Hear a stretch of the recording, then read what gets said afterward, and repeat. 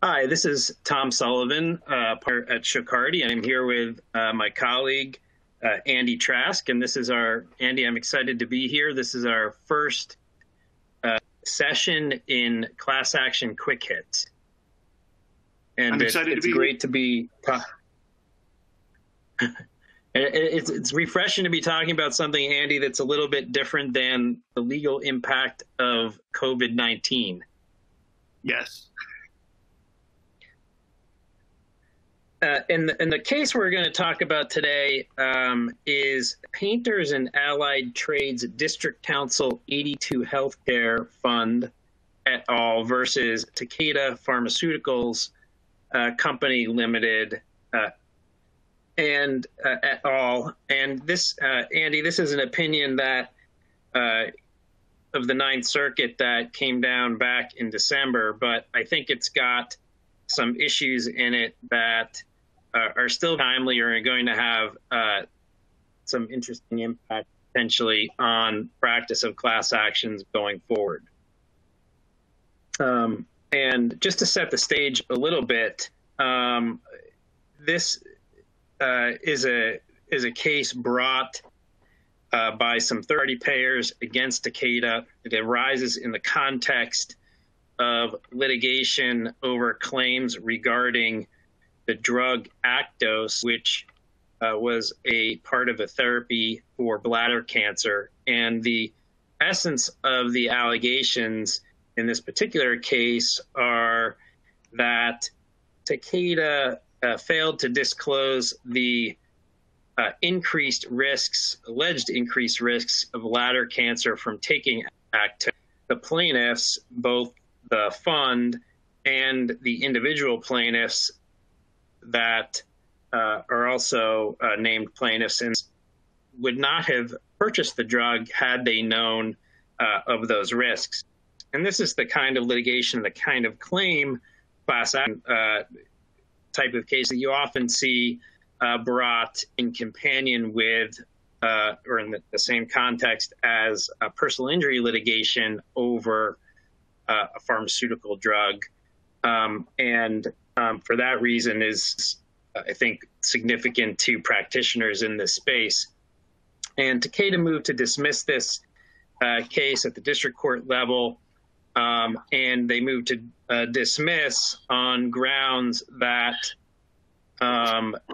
plaintiffs did not or could not satisfy the required elements of Rico, and particularly could not satisfy the by reason of requirement under the Rico statute, because there was no there was a failure of proximate causation between their alleged failure to disclose and plaintiffs' alleged financial injury. And the real reason they argued that there was such a failure relates to the intervening cause or lack of causation by virtue of the learned intermediaries, that is the doctors who prescribe the drugs. And that attenuated chain of causation couldn't exist here because the doctors and in their judgment prescribed the drugs and therefore severed the causal chain between the alleged misrepresentations or failure to inform plaintiffs of the risks and their alleged injuries. The Ninth Circuit reversed the decision of the district court and found that the plaintiffs were able to allege a direct relation, were able to sufficiently allege that element of Rico, because what they said is that what they argued, the Ninth Circuit did, is they rejected the defendant's position that the doctors were learned intermediaries that severed the causal chain, and instead found that it was foreseeable that the doctors would pass along the information about what they knew about failure to disclose the risk. And in rejecting it, they created somewhat of a circuit split that Andy's going to talk about a little bit, as well as some of the implications here for potential class litigation down the road.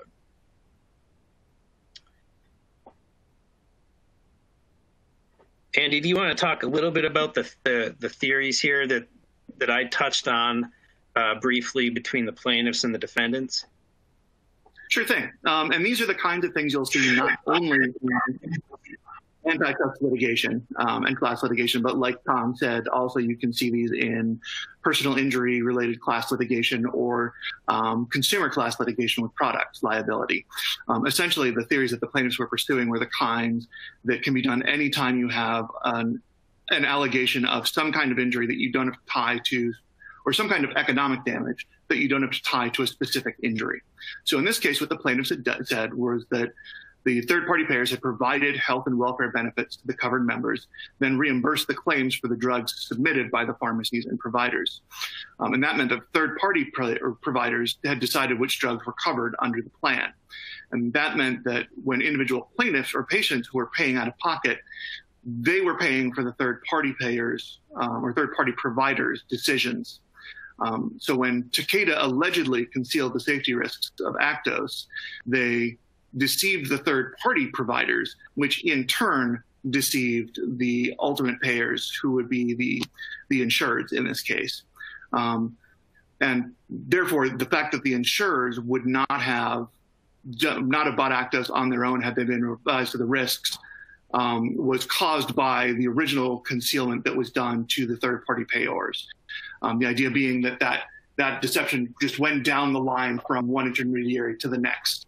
It's a difficult theory. It's often, as Tom will point out in a bit, been rejected by courts as having a few too many steps with a few too many intermediaries who might know a bit too much. But for these plaintiffs' purposes, that was the theory that they pursued. What they then did was to allege that the damage came not from any individual overpayment, because that would require tracing a chain of causation back, but from the general overcharge that one could derive by looking at the average cost overall. They call this the quantity effect theory. The idea being that if the third-party payors were paying for what was presumably a safe drug, then they were already paying some sort of a premium for safety that they would not have paid for an unsafe drug. One can argue about whether or not one would pay for an unsafe drug at all, but the general idea here is that one would pay more for a drug that you knew to be safe than for one that had some degree of risk attached to it, and that one could quantify on an average basis what that degree of risk would look like. There's going to be a question later on that we'll get into as to whether or not that means that you've established a damages theory that links up to your liability theory, which the Supreme Court requires for class actions. But this is what the plaintiffs went forward with at this point. What the plaintiffs then did, of course, was to assert Rico charges, which is not uncommon in class actions, but is often done in specific circumstances. And Tom, why don't you tell us what those are? Sure. And just briefly, I mean, the reason that these Rico claims tend to be so attractive, or there are a few reasons, I guess. One is they afford the opportunity from the plaintiff's perspective for treble damages. There's a certain stigmatizing effect of Rico claims, maybe less so now, given how many there have been, especially in this particular context. And a couple of other reasons are that they allow for nationwide service of process, so you avoid some of the issues with personal jurisdiction that might exist under Bristol-Myers. And they also offer the opportunity for plaintiffs to allege conspiracy claims under the statute. So these are definitely the types of cases that appeal to plaintiffs' class action lawyers in this space.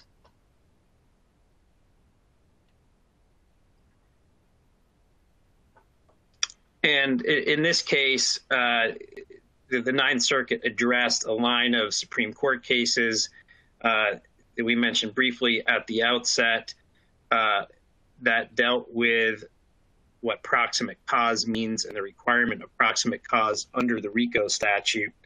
And the Ninth Circuit, in this case, found that the plaintiffs were able to sufficiently allege or could allege that Takeda here, that the by reason of requirement in the statute was satisfied under these circuits. And this creates a bit of a circuit split that Andy is going to address.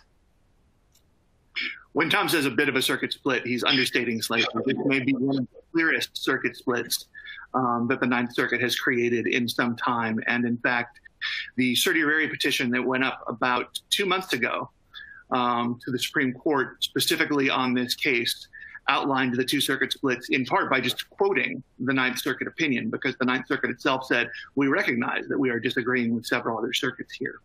So there are actually two issues involved in the circuit split. The first of these is exactly how much proximate causation, or exactly how attenuated causation can be and still be proximate cause. The Ninth Circuit itself actually disagrees with what the Ninth Circuit used to say, which is that once you had too many independent links from one intermediary to another, you were no longer in the realm of proximate cause. So this 2010 Ninth Circuit opinion, for example, dismissed a complaint or affirmed the dismissal of a complaint for failure to prove causation or alleged causation when the theory relied on at least 4 independent links. In this case, we've got 3 as opposed to 4, but still, that's quite a bit. It also the circuit also back in 1999 had affirmed dismissal of a Rico claim that a plan had suffered higher expenditures because of medical bills for participant smokers back in the days when we used to try to have class actions over smoking. And that once again is a fairly, it's not even as attenuated as this particular case, but it's another instance where the Ninth Circuit had decided that was just too far apart. The Seventh Circuit and the Second Circuit have also weighed in and said that if you're too many levels removed on your proximate causation inquiry, then you haven't alleged proximate causation in such a way that you can allege a valid tort claim. On the other side, for this particular circuit split, are the First Circuit and the Third Circuit, both of which at this point have rejected the too many steps argument. The idea being that once you've got 1 or 2 steps, even if you're out from the initial payor, if there's a logical link, and here I think the Ninth Circuit would argue that the defendant pharmaceutical companies knew what the prescribing doctors would say, and therefore, once they had an idea of how they'd influence that, they had caused the next step down. And that comes up in the Ninth Circuit's language that were we to rule the other way, then pharmaceutical companies could simply hide behind prescribing doctors. This clashes quite a bit with the intermediate or the learned intermediary theory, which assumes that doctors are independent thinkers and therefore are not necessarily just going to push a party line. But that's the place where at least it's been decided that there was sufficient allegation that this would work as a theory. I think there's still an opportunity, however, to challenge actual causation as one goes through. The other, by the way, although we don't have it highlighted in slides, the other inquiry that created a circuit split here was exactly what the damages inquiry could be and whether or not that violates Comcast. And that, once again, was a split among several circuits. And so it's interesting, the briefing that was filed, both the amicus briefing, but also the initial briefing up to the Supreme Court was very brief. Briefing was very brief. The briefing was relatively concise. And the concision came from the fact that really all you had to do was to point out 1 or 2 major holdings from each circuit, and the split becomes incredibly clear in this case. That said, the Ninth Circuit went ahead and gave its rationale for denying a dismissal in this case. And Tom, why don't you talk about that? Sure. So the Ninth Circuit, as we hinted at the outset, rejected the district court's holding, and it rejected it primarily on the grounds that the decisions of the prescribing physicians and pharmacy benefit managers did not constitute intervening causes that severed the chain of proximate causation between Takeda and the third-party payors. And the reason is, the court said, is that the manufacturer could foresee that the physicians who prescribed Actos would play just the type of role that they did in making their prescribing decisions. And the court articulated some concern that if it upheld the decision of the district court, this would allow pharmaceutical manufacturers to hide behind the decisions of the prescribing physicians and avoid liability. So it rejected it for the doctrinal reasons that Andy's talked about, and there was also an element of a policy rationale that motivated the decision. Those are the reasons that it rejected the holding of the district court. We should note, too, importantly, that this case not involve alleged off-label marketing of Actos. If it did, the Ninth Circuit suggests the analysis maybe would have gone another way. But in any event, that's an important distinguishing factor between this and cases of off-label marketing. And, you know, although the Ninth Circuit has ruled against the defendants here, this is obviously the first step in what's likely to be a lengthy bit of litigation. And the class action consequences of this decision will, I think, continue to play out through the litigation. And Andy, do you want to talk a little bit about that? Absolutely. So we've lost the motion as defendant. But that doesn't mean that the case is over. And in this particular case, given the theory that was allowed to proceed, it's entirely possible that this case will still get no further than class certification. The primary reason for that is the case is premised on intentional misrepresentations about a specific risk of developing bladder cancer. That means that you actually have to determine whether or not this misrepresentation made it out to each of the intermediaries. The idea here is that the plaintiffs have alleged that it made it out to at least their intermediaries, and they were therefore overcharged. But you're going to have to trace the chain of causation for each of these. In addition to that, if you do get anything else, and that allows for a lot of actual discovery for the defendants to pursue, among other things, asking to talk to the plaintiff's doctors, asking what individualized facts about the plaintiffs might have recommended a prescription like this anyway, as opposed to some alternative drug. So those are all still going to be in play, both for individualized summary judgment motions, which can then set up the second thing, which would be class certification opposition. In addition, though, the plaintiffs are going to have a tough time proving this of using class-wide proof. Statistical evidence and surveys aren't really allowed in cases like this. For the most part, even under Buapakeo, the Supreme Court case from 2016, the only time that you're really allowed to use statistical evidence in place of individualized evidence is when a statute specifically allows it. In that case, it was the Fair Labor Standards Act, FLSA, but there are very few other statutes that do that kind of authorization. So Rico certainly doesn't. So with a Rico case here that's based primarily on strict liability and negligence theories, I think you're still going to see a need to look at individualized evidence. And that's going to be a real problem for the plaintiffs as they try to get to class certification. So the key takeaways in this case are... Go ahead, Tom. Sorry, go ahead. I was going to ask you a question, but... I was going to hand it off. One question I had... a question really for you to see if you agree with this, but this touches with the damages issue. The Ninth Circuit suggested that the plaintiffs may have a problem in establishing their damages to the extent that if they can't establish that that drugs other than Actos would have been cheaper, because this is a drug that patients take for bladder cancer, so the patients are going to have to take some drug to address their health issue. So if not Actos, what?